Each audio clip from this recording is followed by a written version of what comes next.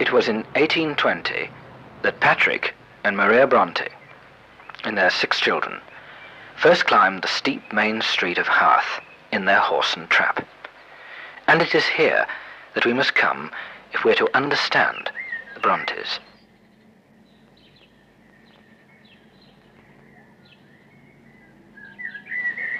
We must see this village that they have put into their literature. We must see the mills and houses and absorb its gruff character.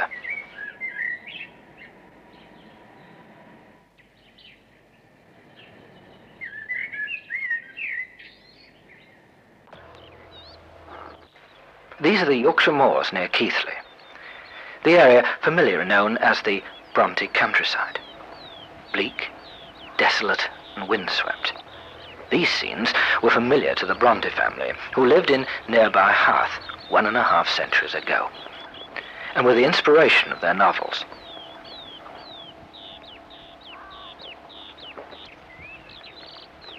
But the Bronte story begins on the outskirts of Bradford, the present-day city seen here from Thornton Heights, some 50 metres up.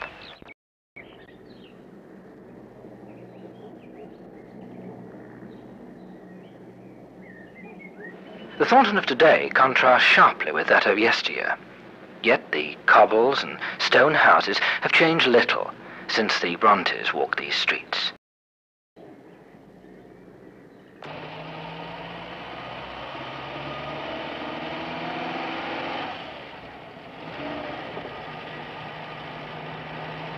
The then main street of Thornton is narrow,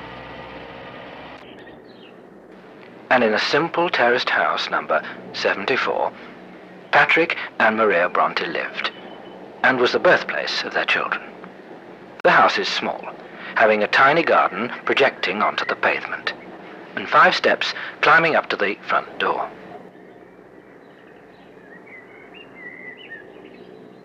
A tablet tells us that here were born 3 sisters and their brother, children who were to bring all the world to Haworth. Their parents, Maria and Patrick Bronte. Their daughters Charlotte, Emily, Anne, and brother Bramwell.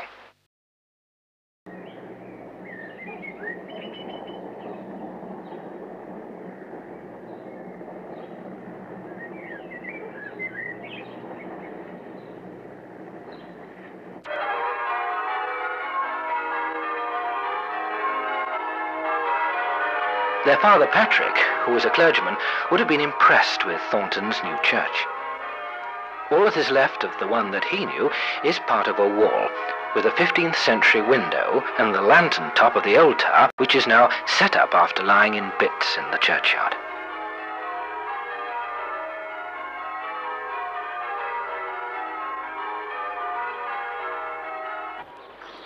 The journey from Thornton to Haworth through a region of stone quarries has produced the stone which solidifies the cottages, provides the field walls, and many a delightful packhorse bridge.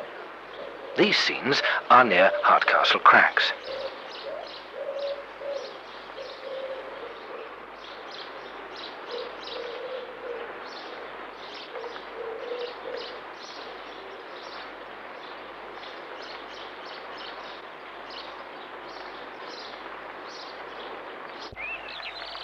Some houses and factories were also built of millstone grit.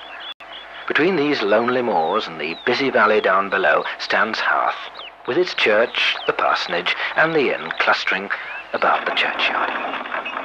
Up this narrow street in April 1820 came Patrick Bronte with his Cornish wife, their 6 children, and 7 cartloads of furniture.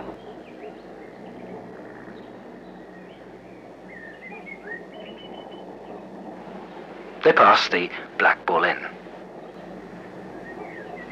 This scene being as it was in their day.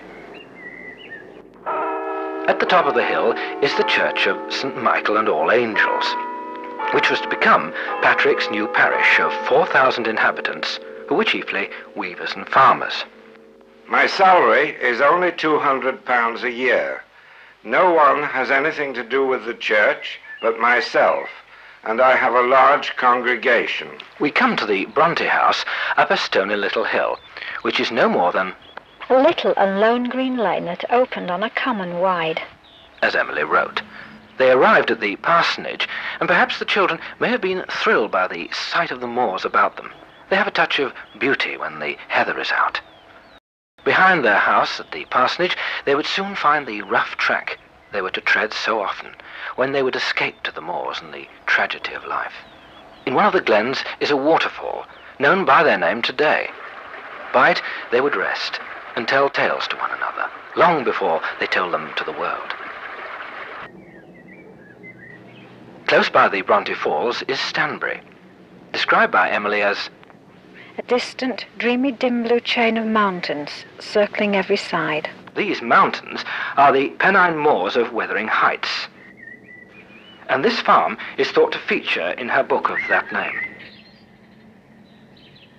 The parsonage, a plain Georgian house of 2 stories, has become the Bronte Society's museum. A wrought-iron sign near the entrance shows one of the literary trio. It could be Charlotte, Emily, or Anne, writing at a pedestal table. This gate, which admits visitors, once admitted the Bronte family and their friends.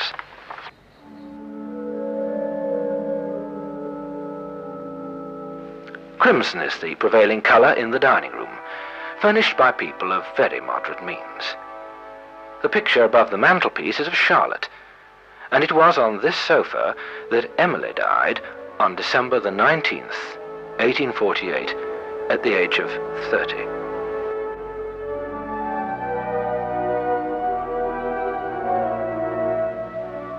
Opposite the dining room is the parlour, which was Mr. Bronte's study, and where he took his meals.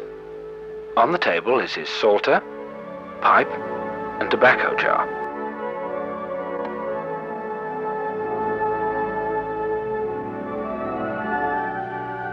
The cottage piano was used by Emily. A friend, Ellen Nussey, said, Emily, after some application, played with precision and brilliancy. Above the fireplace is a painting of the Last Judgment. This is all that remains of the kitchen, having suffered badly during alterations in 1872.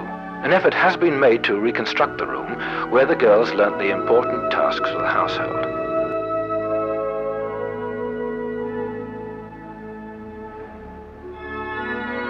At the bend on the staircase is the grandfather clock, which Mr. Bronte wound each evening before retiring. Opposite the clock is a portrait of the 3 sisters by their brother Branwell, a self-taught artist.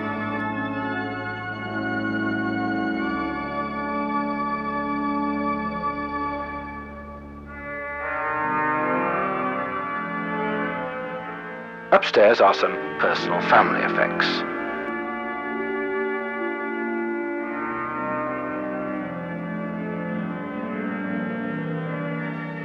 All these clothes were actually worn by the Bronte family.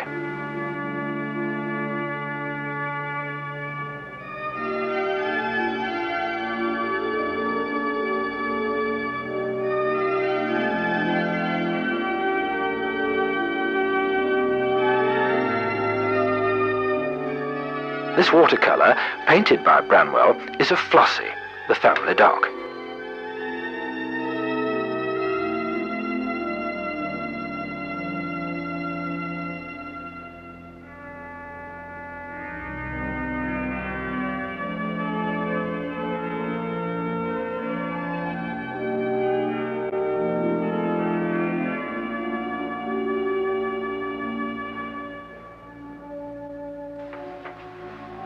In this room are several examples of Branwell's work in watercolour and oils.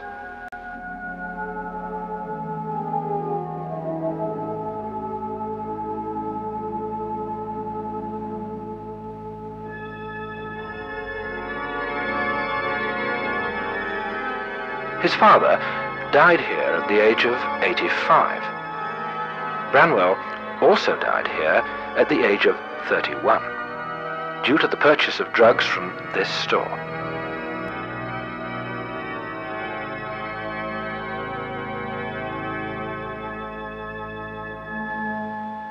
Charlotte, from the house, looked out onto the churchyard, a depressing spectacle, enclosed with iron railings, and described the view: a monotonous stretch of moorland, a grey church tower, rising from the centre of the churchyard, so filled with graves that the rank weeds and coarse grass scarce have room to shoot between the monuments. Only the tower is left of the church Patrick Bronte knew. These photographs are of the original, demolished in 1879. The present structure was consecrated in 1881. Its square tower, dark with age and storms. On weather-beaten stones surrounding the church, faded inscriptions record the passage of souls long dead. And there is hardly a strip of ground where one may tread without disturbing someone's sleep. Beyond this is the parsonage, curiously alive with the voices of a generation gone.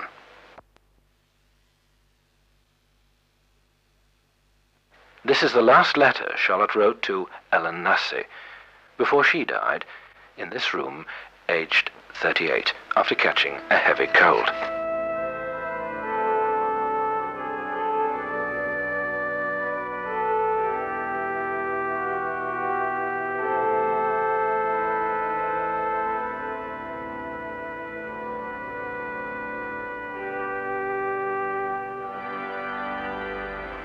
In the parsonage, one feels the pathos of a gifted family's life.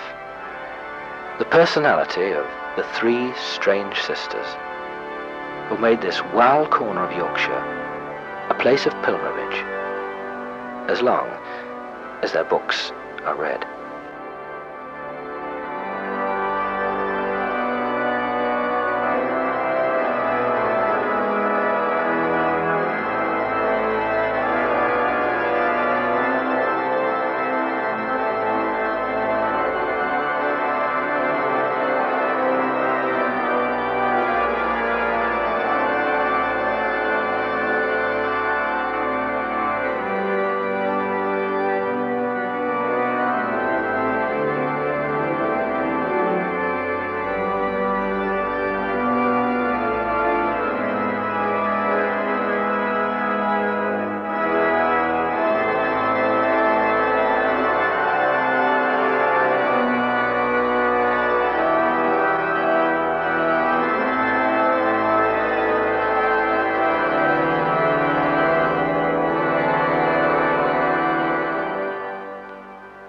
Quotations were spoken by Dorothy Hines and Bruce Cayley.